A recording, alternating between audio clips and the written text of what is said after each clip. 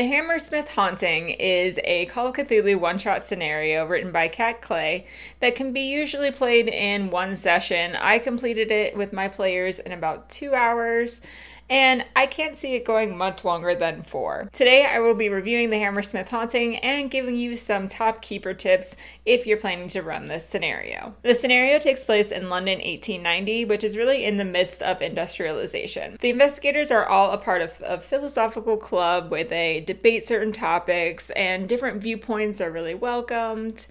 And the scenario starts off with one of the members, John Collins, who is the vicar of St. Paul's Church in Hammersmith, Hammersmith being a suburb outside of London. He has some information that he wants to share and is really excited about delving into with the investigators. Investigators soon learn that the suburb of Hammersmith is having some issues with dreams and possibly a ghost sighting. Now, from this point forward, there's going to be a ton of spoilers. Right off the bat, I want to call out how much I love the organization of this scenario, especially the Keeper's information section right at the beginning. This is very clear, right to the point, doesn't hide any secrets from the Keeper, and lays out the investigators' goals in a pretty short amount of time.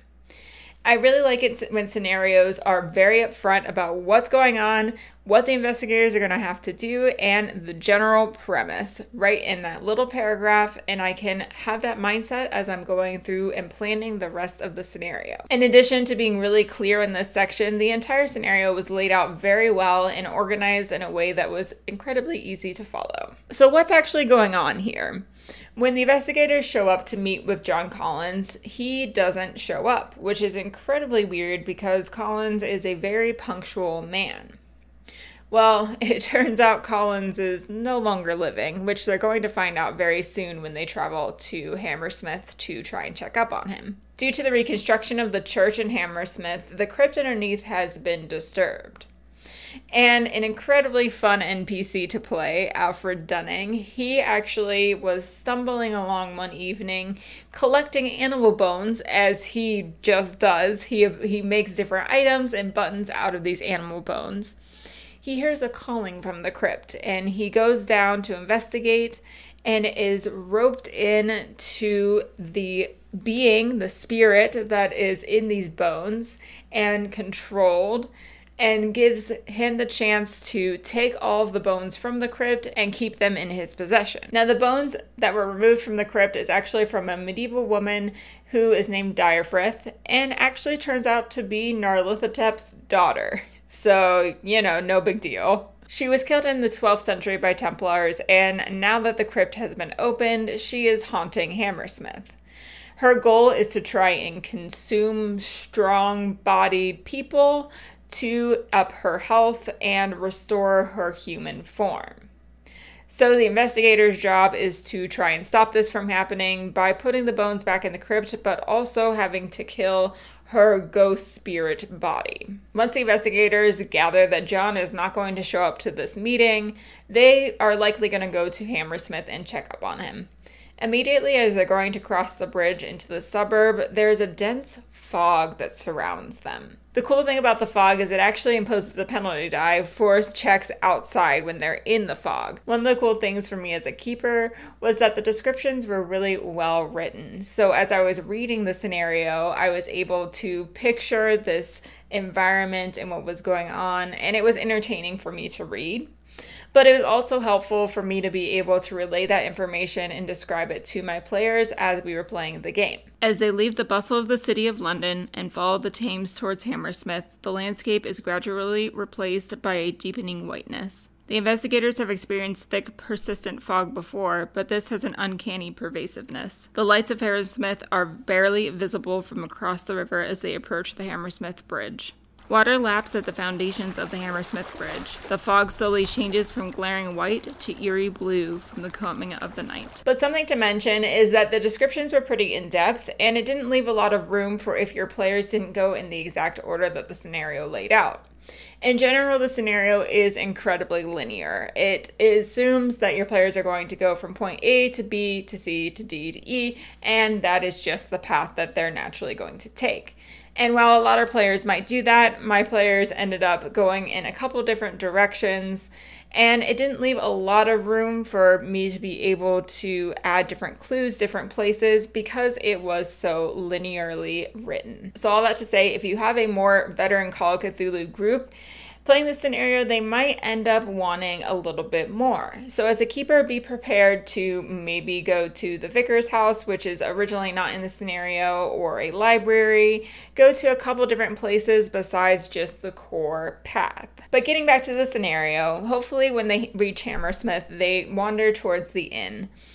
And this is where I actually learned that publican was a word. Publican is someone who owns or manages a pub, which is usually a British English word, but it was cool for me to learn something new, and it's a really fun word to say. Publican. At the pub, this will be the first place the investigators get a sighting of Alfred Dunning, as there's going to be an interaction with him and the person who owns the pub going back and forth. Alfred, unfortunately, hasn't been paying his bills for the alcohol he's been drinking, so the owner is not too keen to let him in the pub this evening.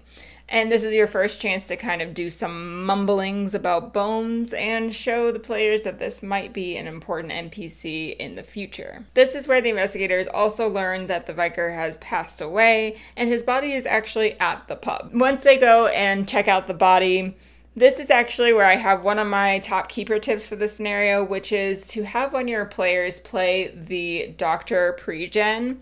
So there are 5 pre-gen characters. I had 4 players in my group, and none of them ended up choosing the Doctor, which is funny because I think that one is the most relevant for this scenario and is really helpful, because they're likely going to have the skills to be able to look further at the body. My players didn't end up doing much with the body other than being able to find a key on it, and that will be used for the church later.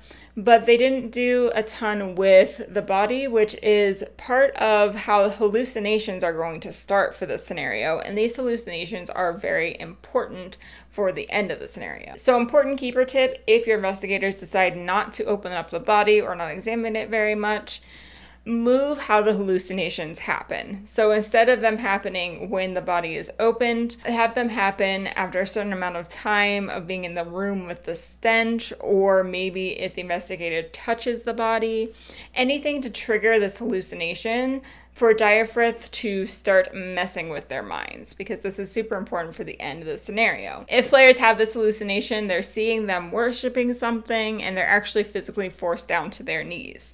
Make sure you're keeping track of who is forced down to their knees at any time during the scenario, as that's going to affect how they play in the final fight with Diaphrith. Now from here, the scenario assumes that people are going to go straight to the church, but it's nighttime by now, and my players did not want to go straight to the church.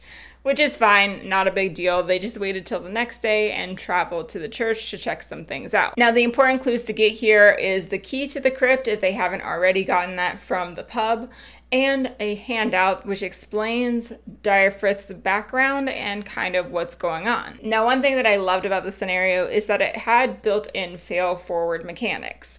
So what I mean by that is that the key was in multiple places if they didn't get it on the body, and this handout actually had 2 different versions depending on the rolls that your investigators made. So if your players failed the Latin roll, they still got the important information, and I would give them the handout that had the bits and pieces to make the story kind of work. Whereas if they passed their Latin, they were able to translate the whole page and got the full story of what was going on. And I thought that was a great addition to the game and made it really easy for me as a keeper to decide what information needs to be given to them based on their role. My players ended up actually getting the full story, believe it or not, and they were able to read through the whole background. One of the callouts that my players had at the end was there was a specific line that threw them off a little bit and was probably a missed opportunity for the scenario. Part of this handout says that Diaphrith was pierced in her heart with a blessed spear. As a keeper, that's a key phrase that I would pick up on and say, maybe there's a specific spear that these players need to get to be able to kill Diaphrith. Or maybe there's a weapon that needs to be blessed in a certain way or by a certain person to be able to successfully finish this scenario. but instead that's not really relevant to the scenario, and they're able to kill Direfrith with whatever they have. So if you're looking to add a little bit more to this scenario, then this would be a really cool thing to have a go get this or go bless this before you can actually complete everything, and it would add a little bit more depth to the game. So as they investigate the church, they're going to eventually go down to the crypt and see that there are no skeleton bones down there. Hopefully they piece together that Alfred Dunning is the one that probably has possession of these bones, but if not, there's a lot of different opportunities to kind of slip in hints that this is the case. As mentioned before, Dunning is a very fun NPC to play, and as my players were walking into his house, it was essentially a hoarder's house except with bones, which was very creepy. Bones kind of all over in different piles, falling from shelves, a disorganized Dunning coming out of the kitchen and asking if they need anything. This interaction probably could go a lot of different ways to try and get the bones, including stealthing in, convincing Dunning, or distracting him. There's a ton of different options for the investigators to get what they're looking for, but I do want to tell the story of what happened in my game because it was so fun. I was showing off my different things like buttons and different collections that I had made with the bones to try and get them to pay me some money because Alfred Dunning is a little short on cash. My players were asking for some very special bones, like what are his best bones? And after some persuasion, he shared that he had some secret bones in the basement. But it would take a really special project to be able to give up those bones. My players managed to convince Alfred that they were going to commission a piece of art and they needed the best bones possible to make this art. And I just really love the concept of Alfred getting excited about commissioning a piece of artwork, and that's what motivates him to be able to give up these bones. So then the final piece of the scenario is to put the bones back where they are, and when they go back to the crypt, they're actually going to get in a fight with Direfrith's ghost. And this fight is also very scripted, so there are specific attacks that happen in each round. Feel free to mix up the different attacks if you feel like that's appropriate for your game. However, it worked pretty well for me to actually follow the steps that were laid out in the scenario. Overall, I would say it is a tough fight, but it's certainly doable. I think that the fight was balanced really well and had an appropriate level of difficulty for the investigators. Unfortunately, my investigators got a little bit unlucky. One of them fumbled their power roll. And keep in mind, anyone who had visions or hallucinations earlier in the scenario are going to be more susceptible to these power rolls and converting them into servants of Direfrith. So this one person that fumbled was obviously converted into a servant. I pulled her aside into a different room and told her to turn on her fellow investigators and try to attack them and prevent Direfrith from dying. So that was a lot of fun for that player. And then the hair swipe took out two of my other investigators, dealing them major wounds, and they both passed out. So then that left one other investigator who decided, nope, I don't think I can handle this by myself. I will be your servant, and willingly converted over into serving Direfrith. Direfrith then said he had to prove his worth and said, okay, you have to kill one of these knocked out players to prove that you are actually my servant. And the investigator ended up doing just that. So now we have two servants, a dead person, and then one that was chained up for later so Direfrith could get more of her strength back. And that is how the scenario ended for my group.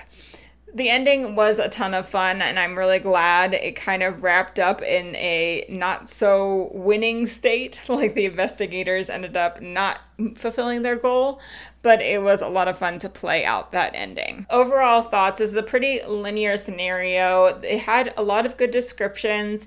It was organized really well and had some key places where the roles should take place and what should be rolled in each given scenario.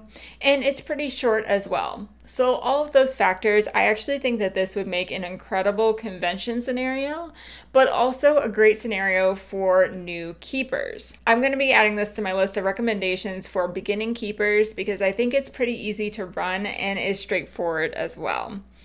And in regards to convention, I think it would be a really fun, quick one-shot to throw in, and you'd be able to get through the whole content in a pretty good amount of time. Speaking of which, I have a video talking about the benefits of playing RPGs at conventions if you want to check that out. So with all that being said, I think that if you have a more veteran Call of Cthulhu group, that you might want to expand the scenario a little bit more by adding the Blessed Spear as something that they actually have to go and get or accomplish, or adding some other places and additional clues to figure out what is going on, and they can go to different paths as opposed to just the straightforward path listed in the scenario. There's also the whole concept of her being the daughter of Nyarlathotep. I think there's a lot you could do there with Nyarlathotep maybe taking over some of the townspeople and bringing chaos to this whole town and things going awry. We definitely enjoyed playing this scenario and experiencing the story that it had to tell, and I'll be linking it in the description below if you're interested in checking it out. I have additional Call of Cthulhu scenario reviews in this playlist over here, and thank you so much for watching. Bye!